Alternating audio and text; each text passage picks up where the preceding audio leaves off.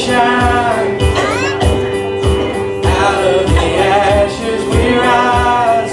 There's no one like you. None like you. Let's worship Him this morning. Our God is greater, our God is stronger. God, you are higher than any other. Our God is healer, awesome in power. Our God, our God.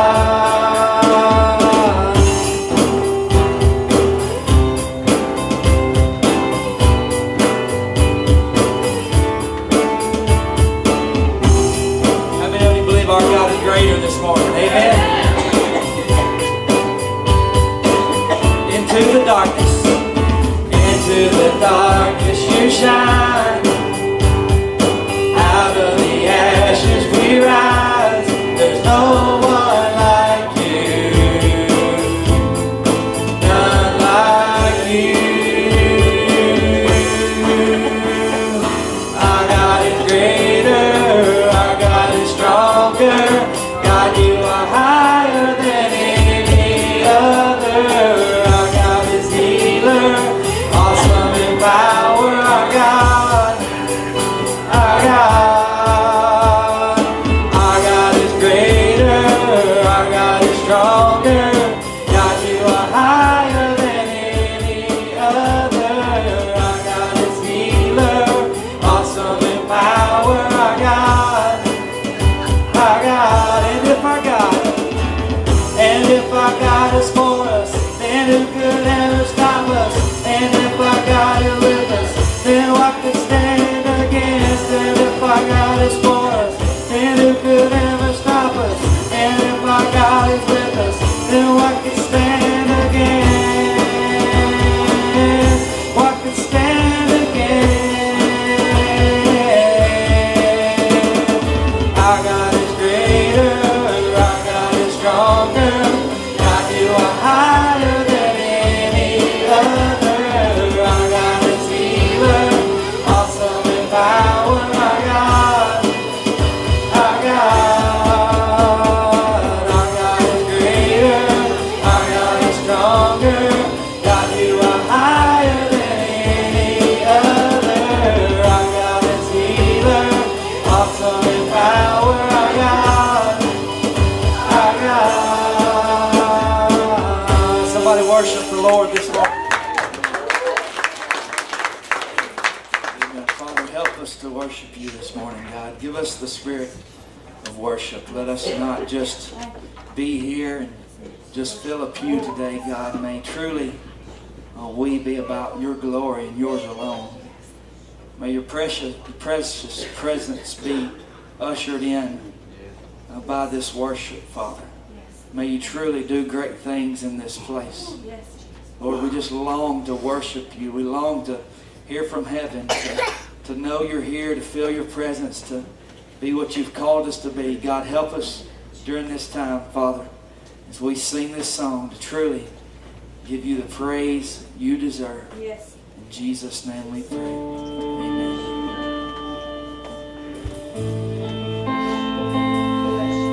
Amen. Let's begin to worship Him this morning. Worthy is the Lamb who was slain. Holy, holy is He.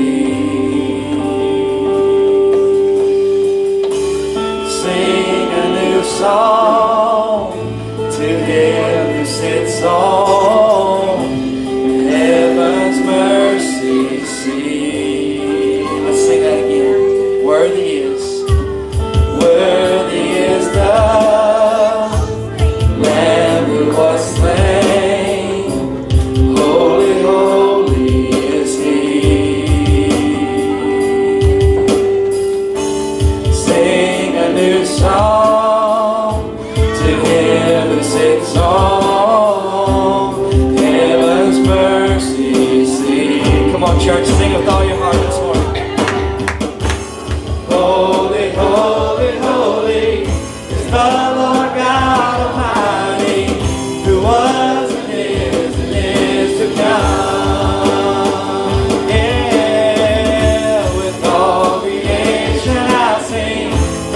the King of Kings. You are my everything, and I will adore you.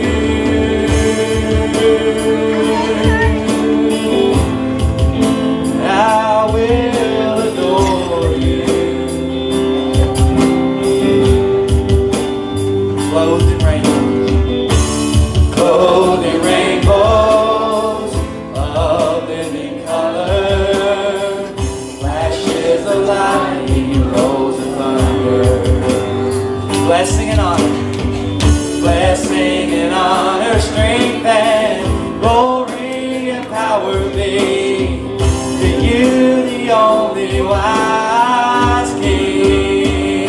Yeah, holy, holy, holy is the Lord God Almighty, who was and is to come. Yeah, with all creation I sing praise to the King of Kings. You are my everything, and I will adore you.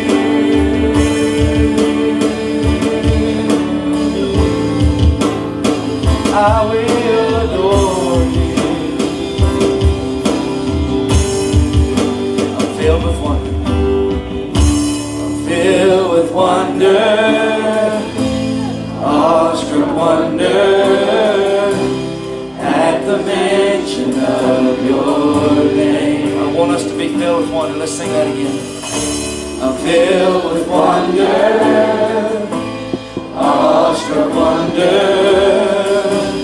at the mention of your name. Keep singing that. Be filled with awe this morning. I'm filled with wonder, awestruck wonder at the mention of your name. Sing it again. I'm filled with wonder, awestruck wonder at the mention of your name. Jesus, Jesus, your name is power, breath and living water, such a marvelous mystery. Yeah, holy, holy, holy is the Lord God Almighty, who was and is to come. With all creation I sing praise to the King of Kings. You are my everything, and I will adore you. Let me hear your voices. Holy, holy, holy is the Lord God Almighty, who was and is to come. Yeah, with all creation I sing praise to the King of Kings. You are my everything, and I will adore you.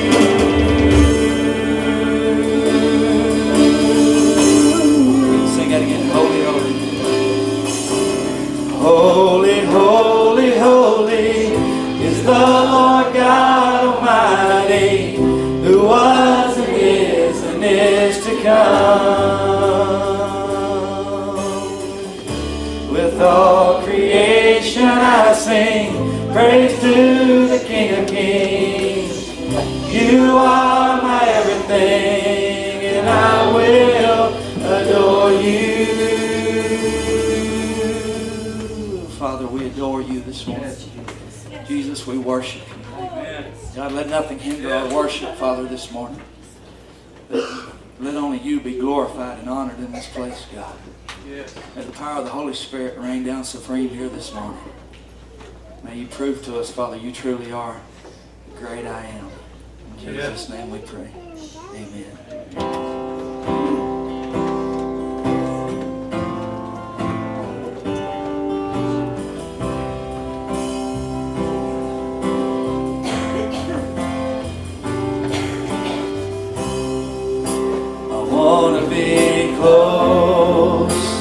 close to your side. So heaven is real.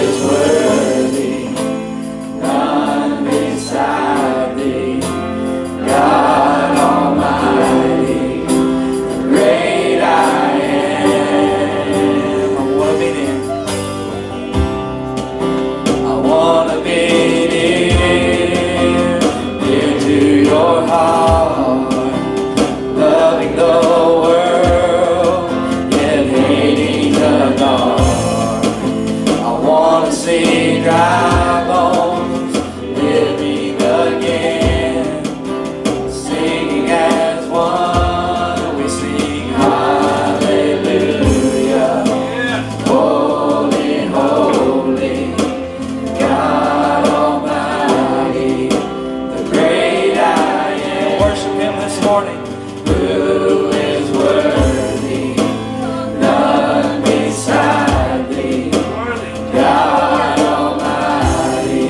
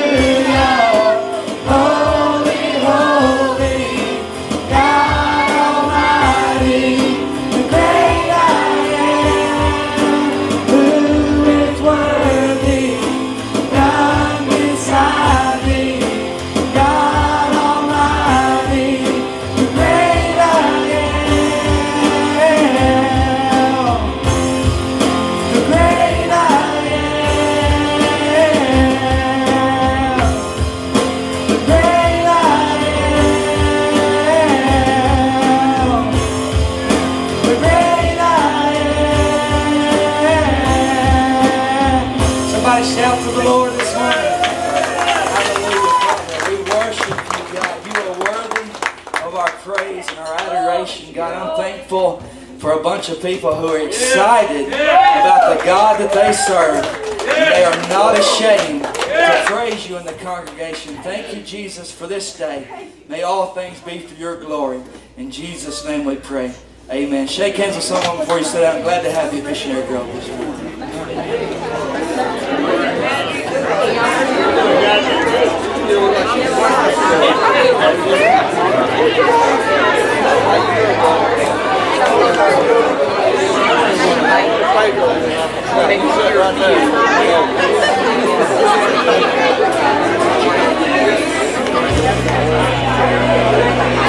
Good, how you doing?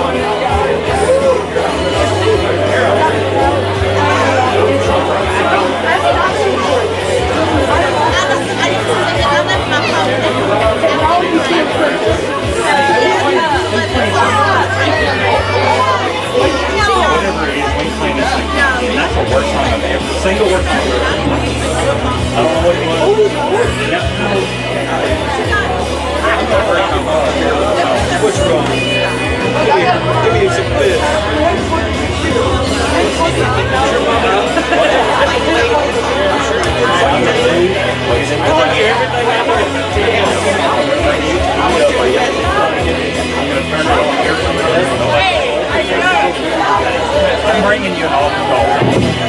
Because that one was not good. Dude, that was like crab family reunion. Sunday morning.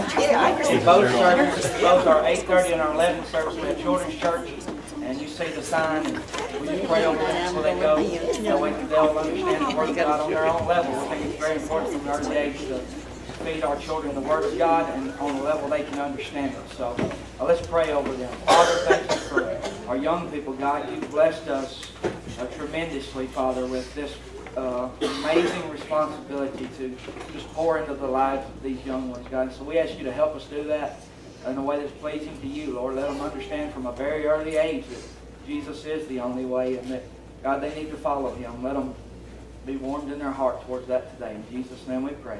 Amen. Amen. All right. We're going to have offering a little later. We're going to go ahead and get started in Matthew chapter number 7. We want to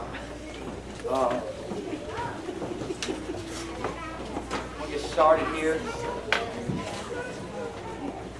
I'm so glad that you enjoy each other's fellowship and you're shaking hands and getting to know one another, and all of our visitors here. God bless you for being here. We really appreciate you choosing Missionary Grove Baptist Church to worship with us this morning.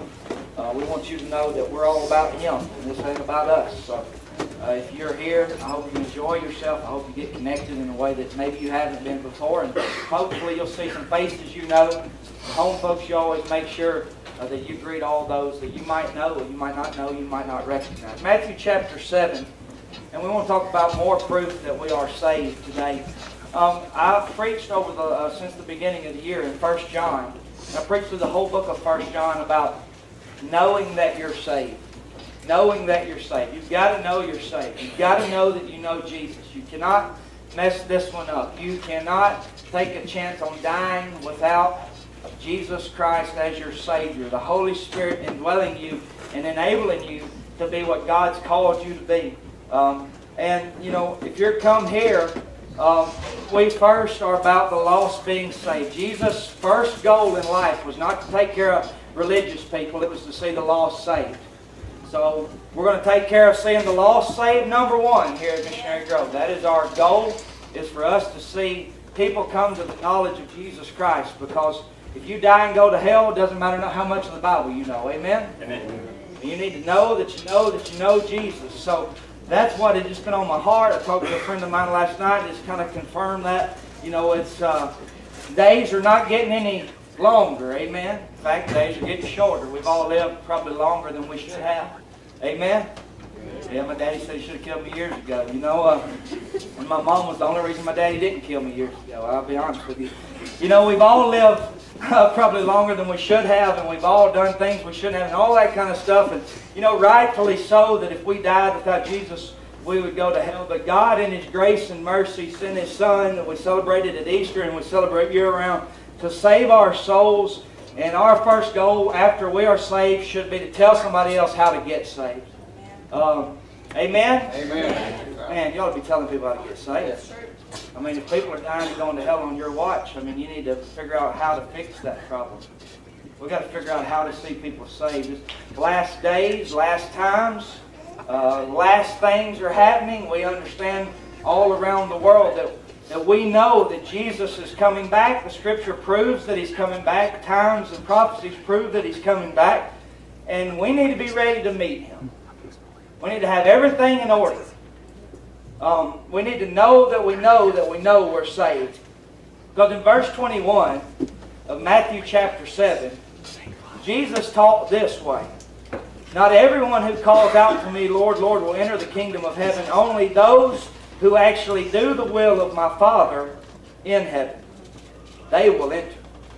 On judgment day, many will say to me, Lord, Lord, have we not prophesied in your name and cast out demons in your name and performed many miracles in your name? But I will reply, I never knew you.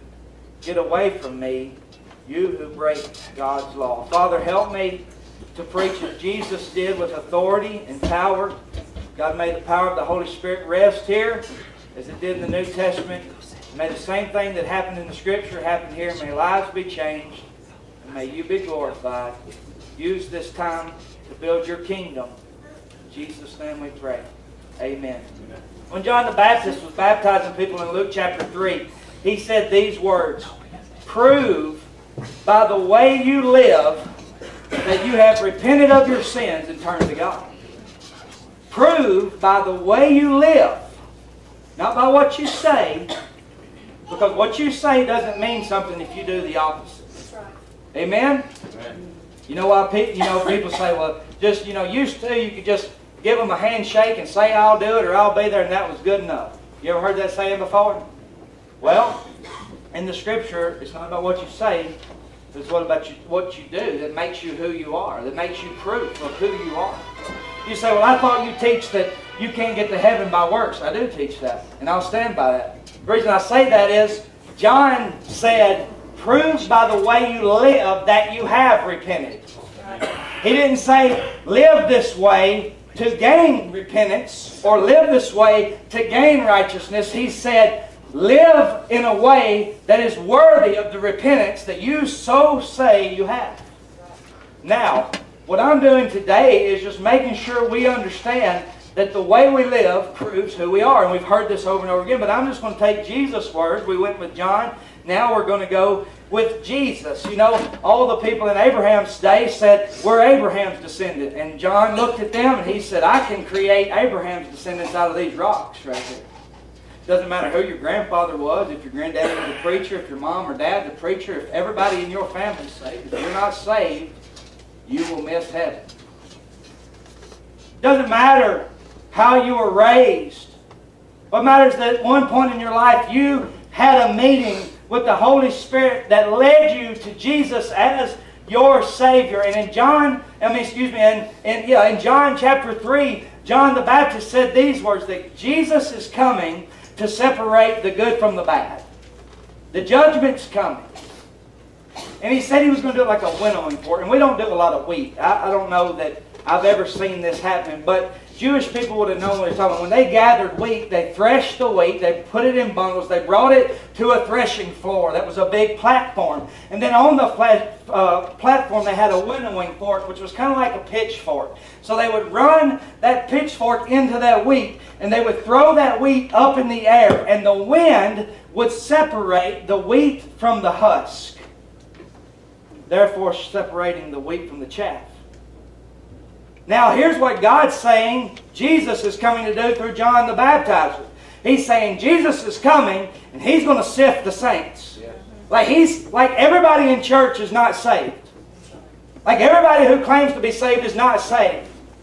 And in this time, in this day, through the power of the Holy Spirit being poured out on all flesh, then Jesus is taking that Holy Spirit and He's tossing our worlds up. Through the power of the Holy Spirit, everything around us is being shaken until nothing that will be not shaken can be shaken. And we will see in the end who is and who ain't. Like this is the end. Listen, and even if Jesus doesn't come back in the clouds with the resurrection of the dead, even if we don't see the moving of Jesus through the clouds, the rapture, you're going to die. I'm going to die. I'm not going to live much longer. I'm just promised a vapor. I'm just promised a few days. So Jesus is saying, by your fruit you shall be known. Let's look at this scripture a little more. I will reply to them, you know, I never knew you. Does Jesus really know you? Now skip back a couple verses. It says you can only enter the kingdom through a narrow gate. Verse 13.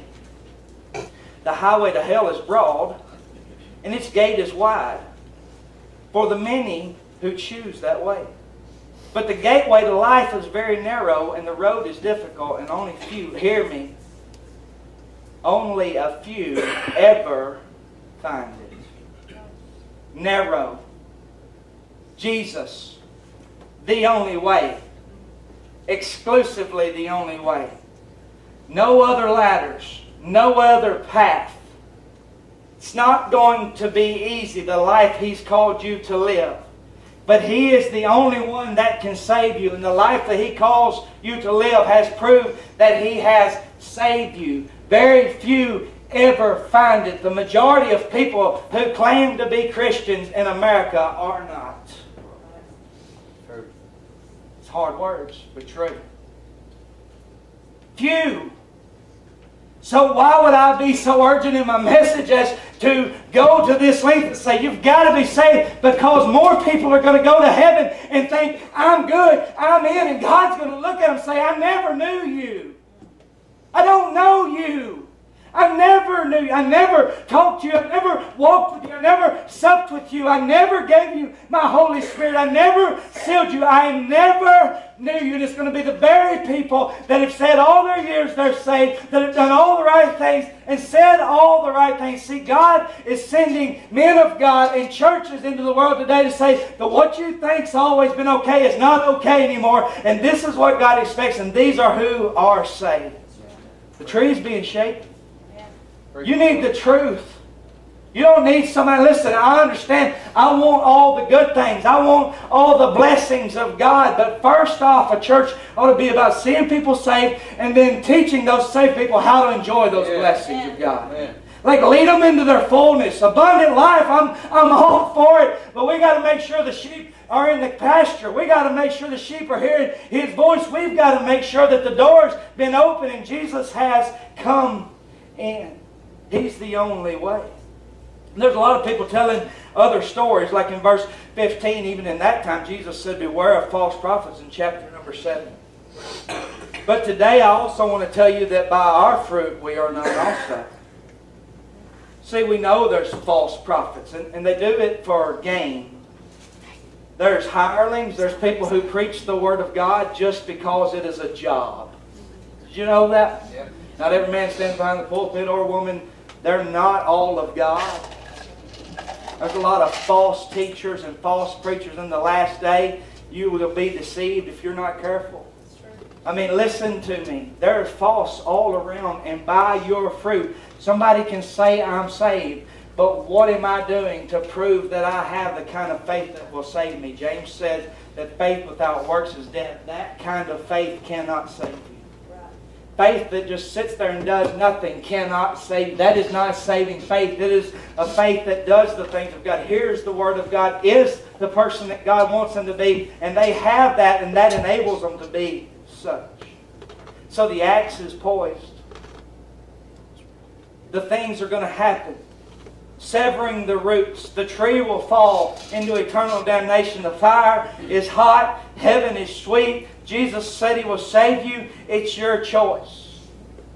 It's like the difference between putting your hand in a fire or eating apple pie.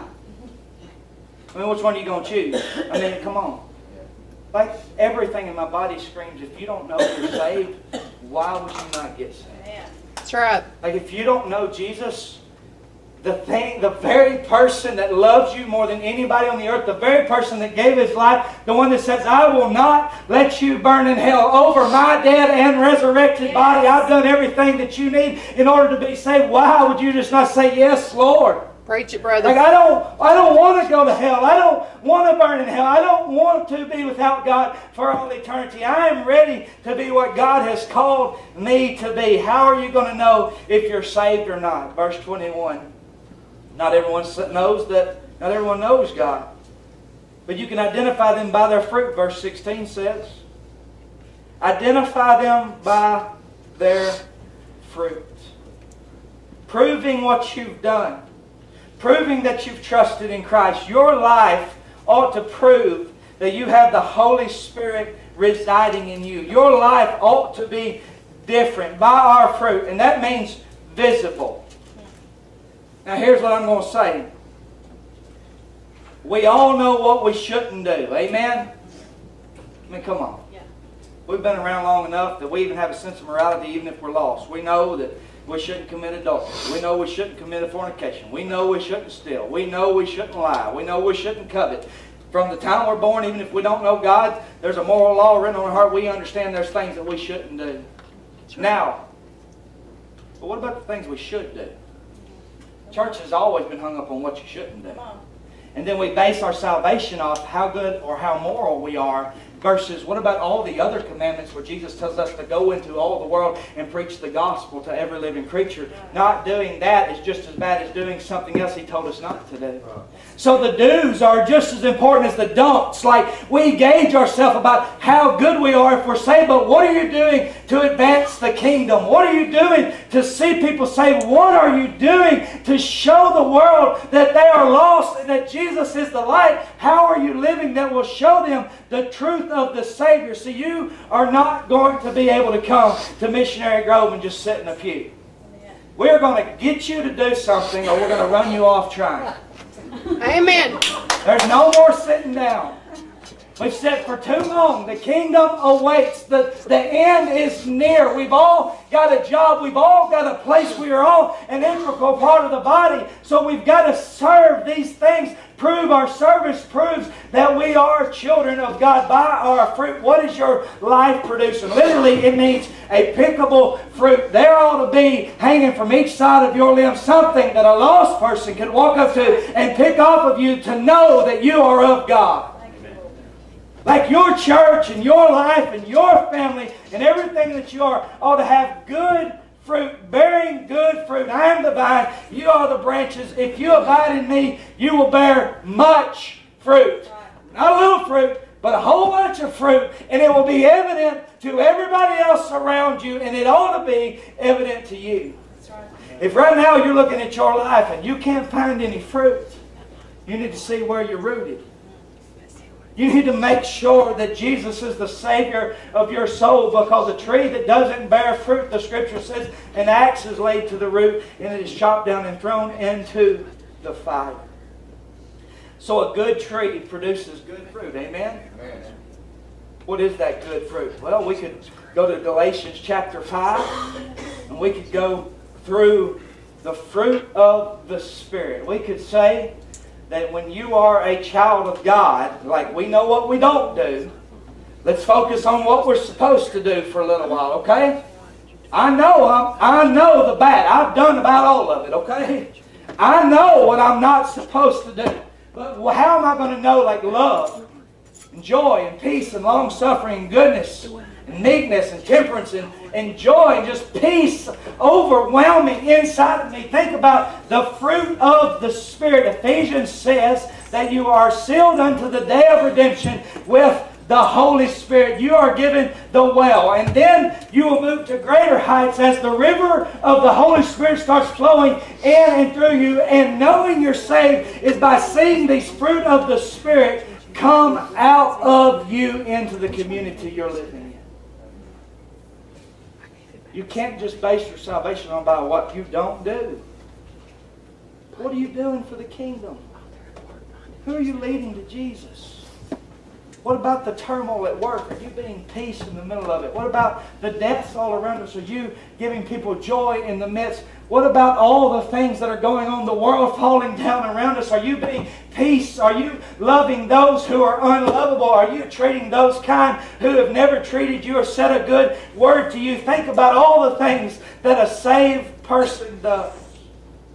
Think about all the things that God's called you to do if you are saved. You need to pray over this mic. Somebody does. If you believe faith can heal a blind man, it can sure take care of this microphone. Verse number 18 says, a good tree cannot produce bad fruit, and a bad tree cannot produce good fruit. How many of you have messed up in the last week? So how are we going to dig into this one? We just want to dig in it. Like, as a preacher, a lot of times I have more questions than answers, okay? I'm going, well, what's this mean? I look at it, I think, God, you're going to have to reveal to me what this means. I want to preach the truth of your word. I don't want to add to. I don't want to take away. I just want to say what you say, nothing more, nothing less. If you look the word produce up in the Greek, the original language, it is continue. A good tree can't continue to produce bad fruit. And a bad tree cannot continue to produce good fruit, to practice. This is differing from a single act. This means to perform repeatedly. This means habitually. This means to abide in. This means to live in.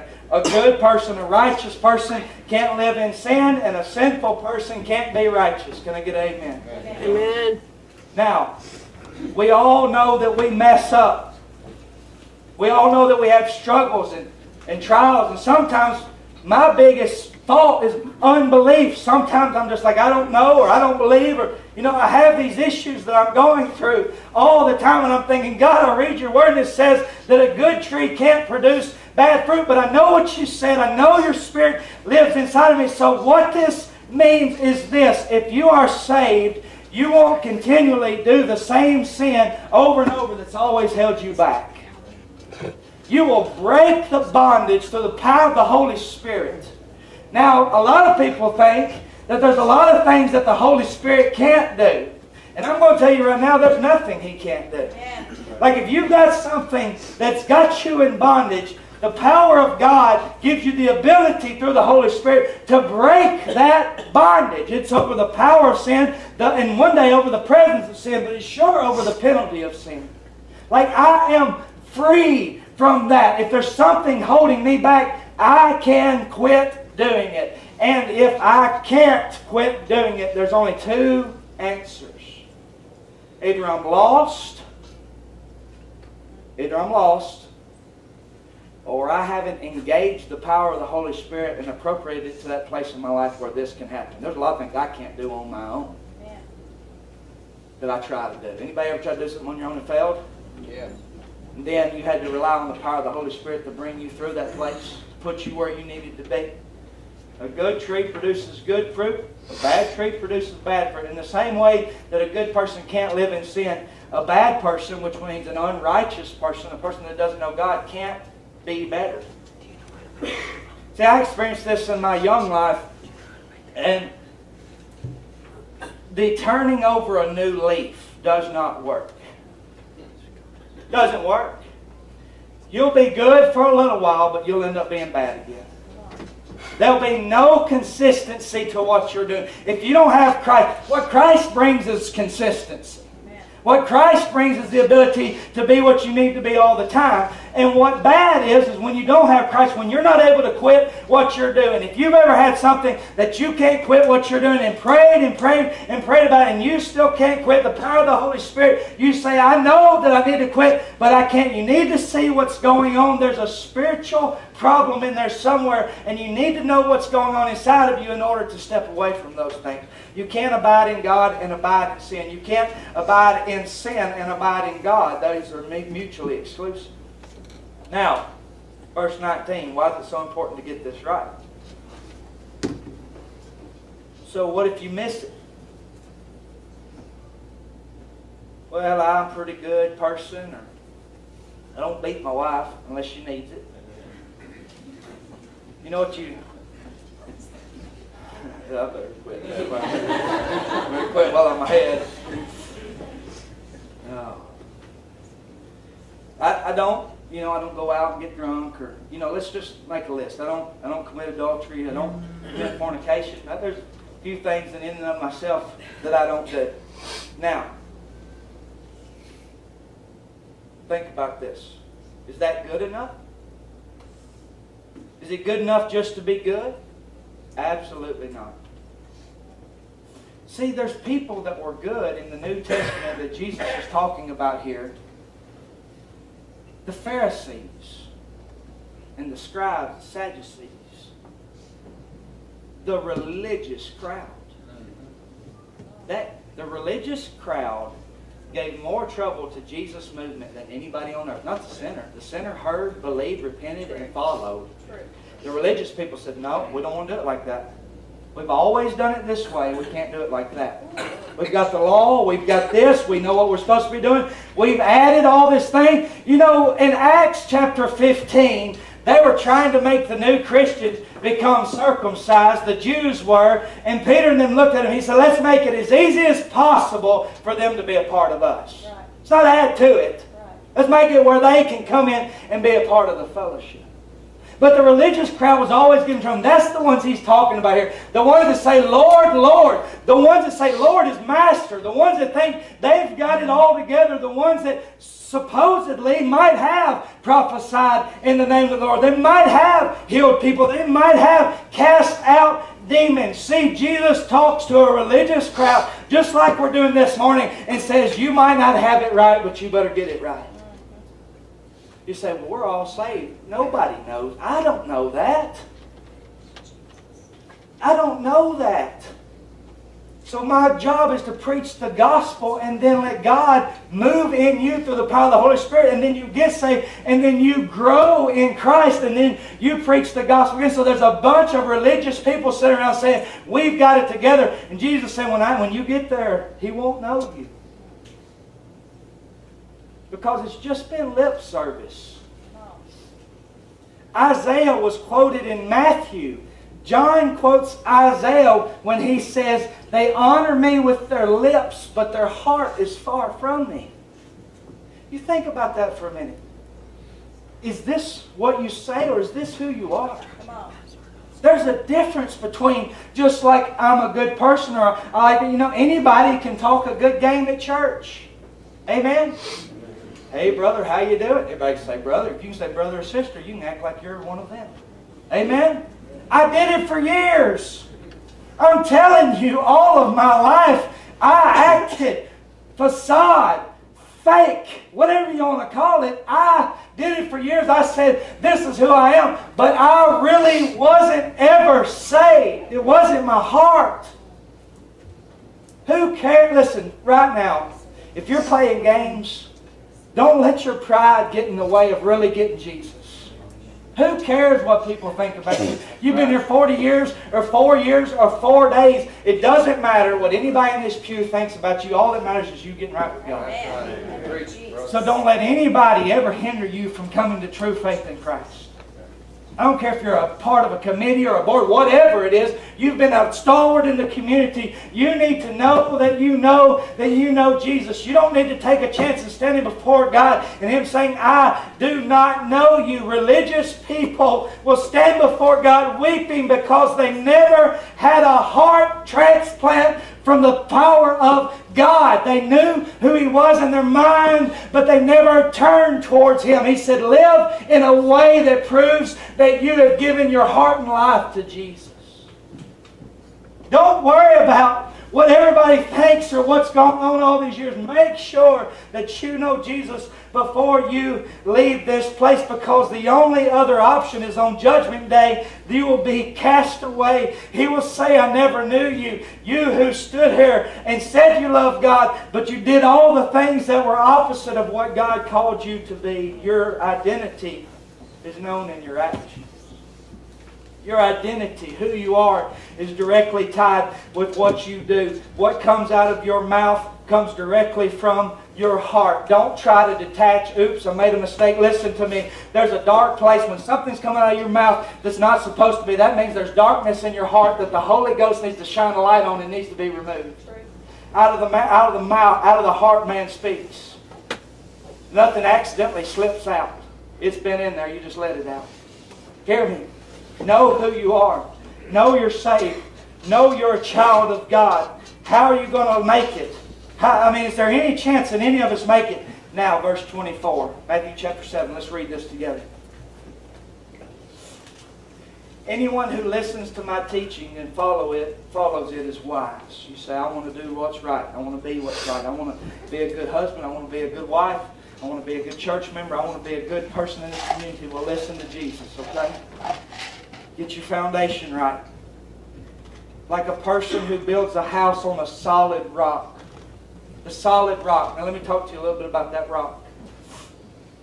Foundations are the most important things to buildings.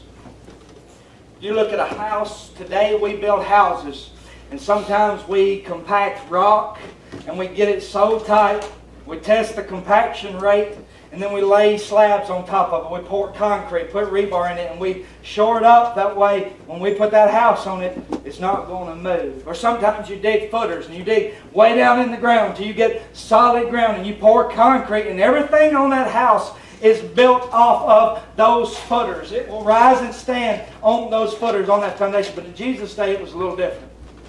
It's called a cornerstone.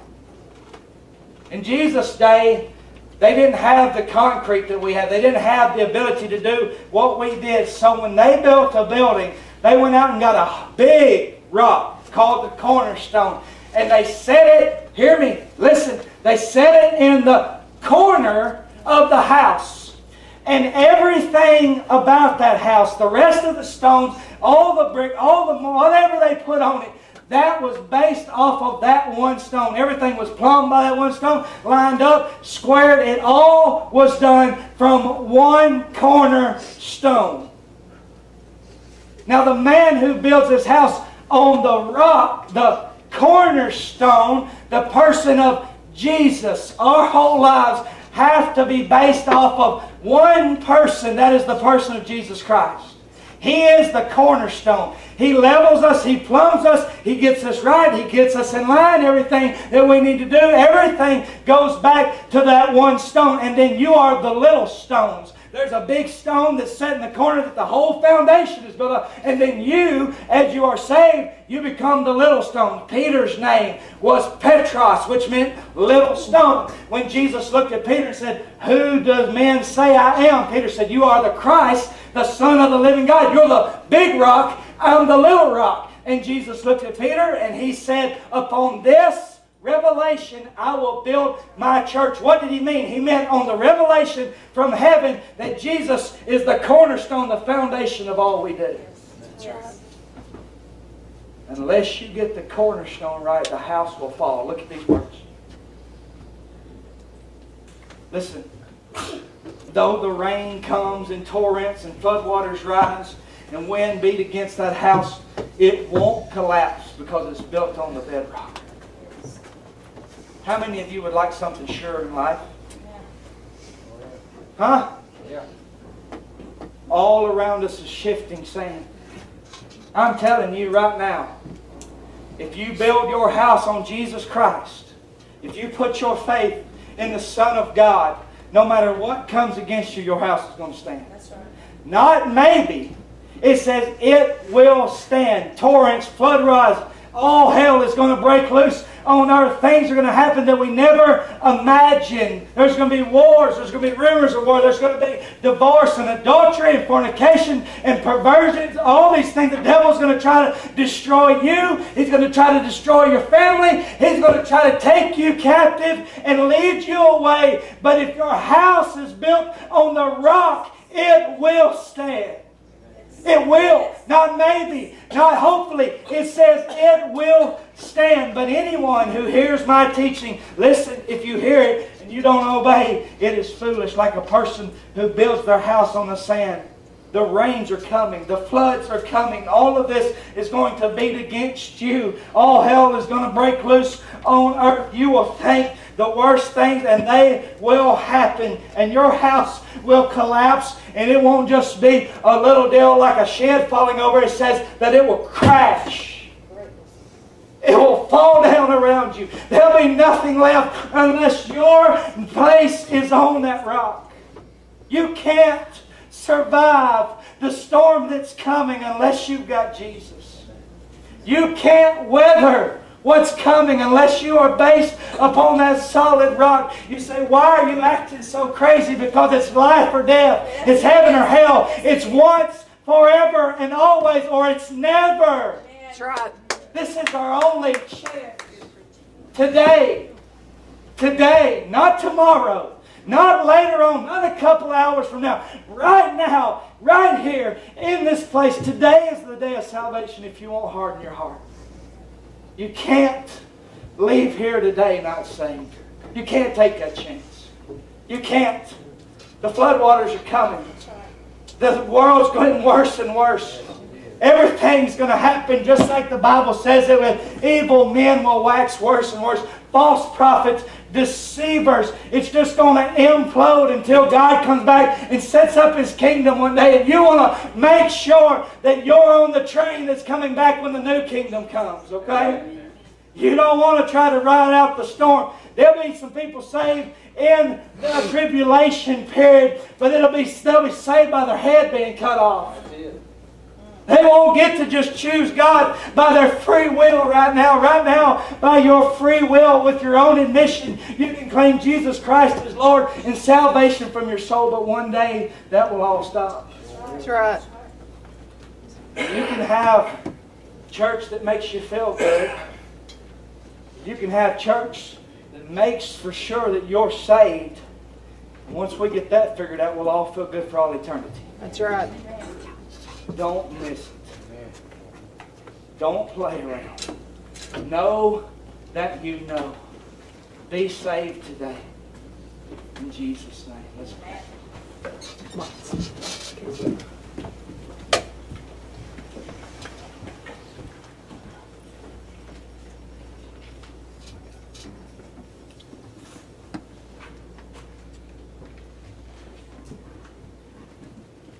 First move this morning is this. If you are saved and you know somebody that's not saved, would you come pray for them right now?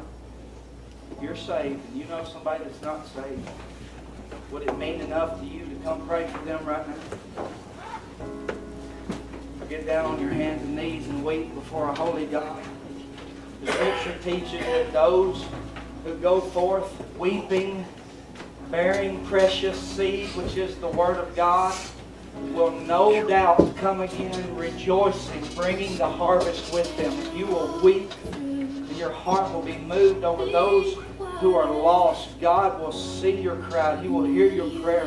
He will save the lost. Many people right now weeping, crying. You know somebody that's lost, it'll break your heart. Now, no, nobody's looking around. All heads bowed, all eyes closed. Is there anybody right now? Just me and you. I'm looking at you. Nobody else is. Would you raise your hand right now and say, I want to be saved? Is there anybody right now that would raise their hand? It's just me and you. It's just me and God. This is the most important day of your life if you know you need to be saved. Just raise your hand right now. You say, I need to be saved. Anybody? Anybody?